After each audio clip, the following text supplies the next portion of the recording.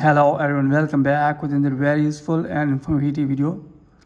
In this video, I'll show you if the FaceTime camera is not working on your iPhone device.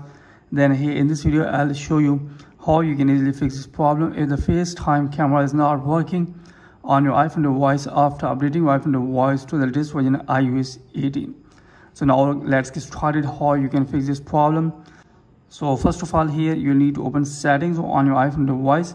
Then scroll down, then tap on general, then tap on soft update, and here make sure that you're using an updated version of iOS.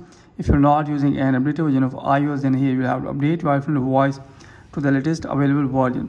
So after that, here you will have to again open settings on your iPhone device. Then here you will have to scroll down, and here you will have to search for privacy and security. So here's privacy and security, you will need to tap on this. Then after that, you will see this type of interface. Here you will have to scroll down, and here you will have to search for camera.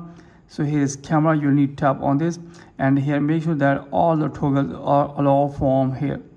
So after that, go back and check that the problem fixed or not.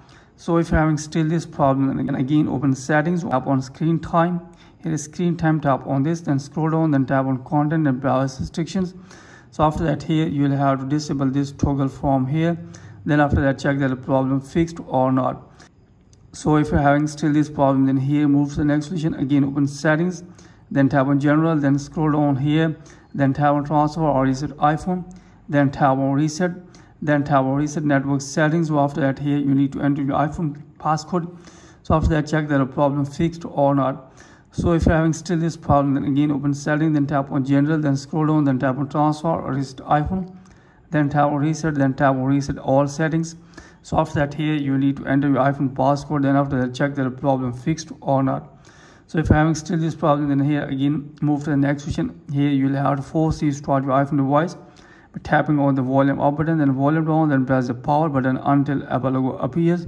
So after that, after all these steps, hopefully your problem will be fixed and the FaceTime camera will be working on your iPhone device after all these steps. So that's it from this video. Hopefully you like this video. If you like this video, then please subscribe my channel and also press the bell icon so that you can get my all upcoming videos. Thanks for watching this video.